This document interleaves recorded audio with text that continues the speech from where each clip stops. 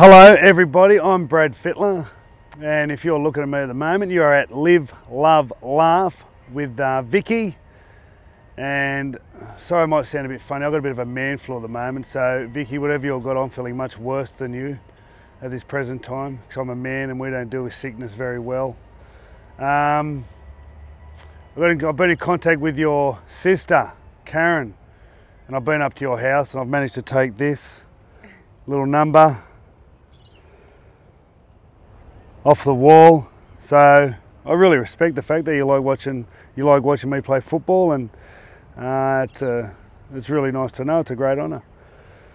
Karen sent me some information about what you've gone through. I think it started in 1993, and you know, whether it's cancer and pneumonia and in the bones or breasts, it just seems like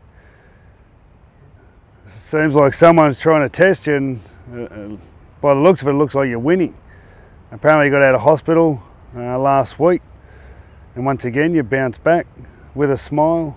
You're determined to get to the benefit night tonight, and I'm sure you'll be there, and I'm sure you'll be listening to this.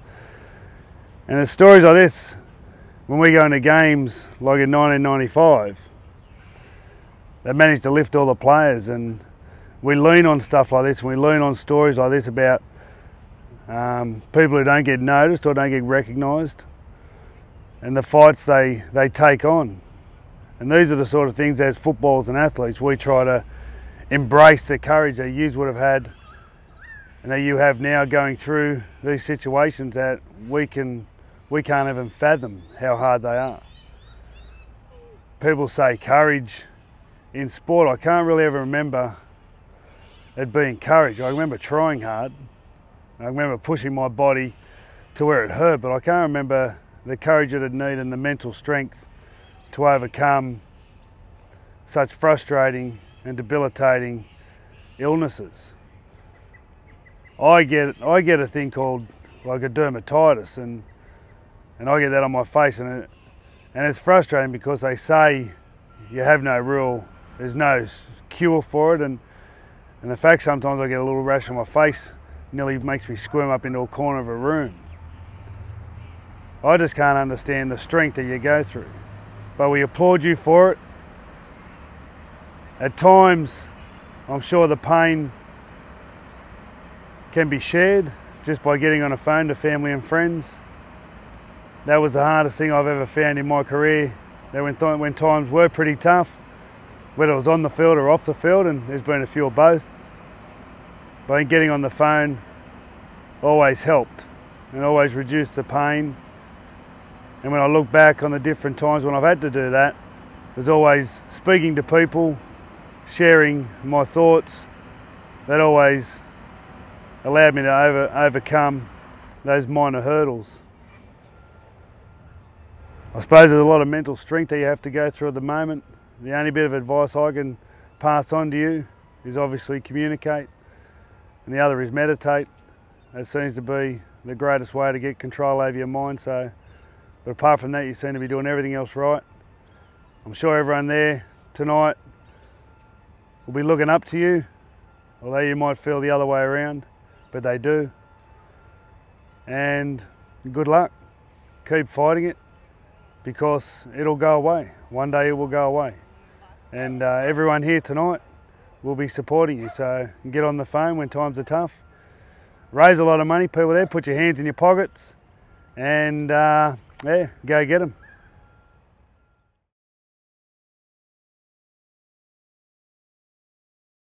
Sorry can't be here, Vicky. Just a little sorry cup of can't be tea. here, sissy. This is the perk for me. I've got to say, she has driven me mental. Driven me absolutely mad. Oh, I'm so sorry about that.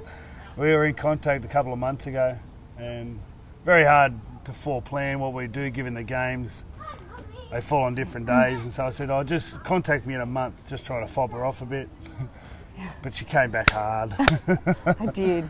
I just thought, because you're so busy, and I just thought if I don't be persistent, something I'm good at, then I thought I'd never get in touch with you, and I thought, you know, you're just so busy. I know it's a tough time of year, so I'm so grateful, Brad. I've got to say, no, we're not busy, but sometimes we get a bit prima donna-ish, so... but no, once having a look at what you've gone through is quite unbelievable. So Yeah. it's any way I can help. But I was going to ask, how are the kids? Yeah, the girls they're going really well. They have their good days and bad, and of course, you know, like they absolutely, you know, adore their mum. She's not only their mum but their best friend. So, but yeah. How old are they?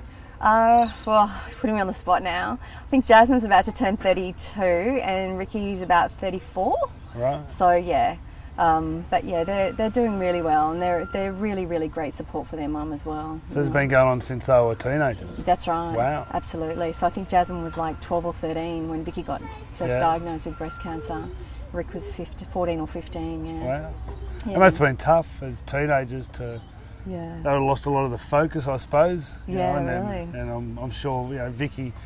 what Vicky was going through would have been tough on the kids. Oh, absolutely, it was. And I think, you know, back then, you know, that word cancer was terrible. Do you know what I mean? Like now it's, you know, people deal with it, and, you know, you kind of, you know that, you know, we can fight this and we can rise above it, and, you know, things like that as well. But, I mean, Vicky's inspiration, I mean, she inspires me every day.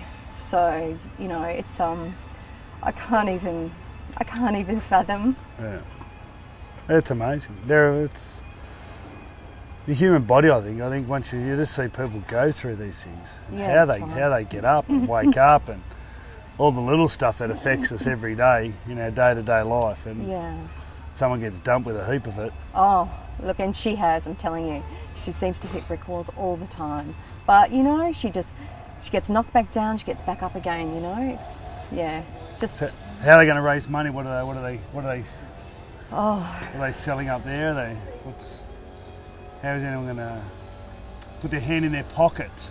Yeah, that'd be give great. Vicky some money. How are they going to do that?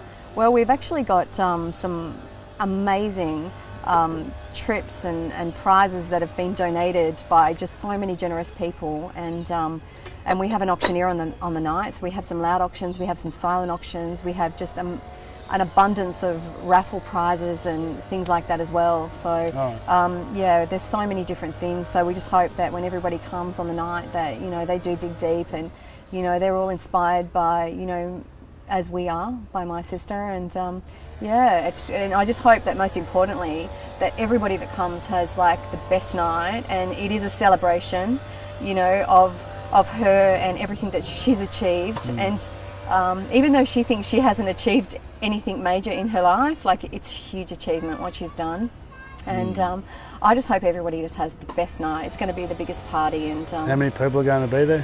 Well, we were looking probably about the 100 to 120 mark. Right. Yeah, that's probably it. But it's great. It'll be brilliant. Excellent. And everybody that's coming is so fun, and they love a good party. So I think it's going to be big. Yeah. Awesome. Yeah. Awesome. Yeah.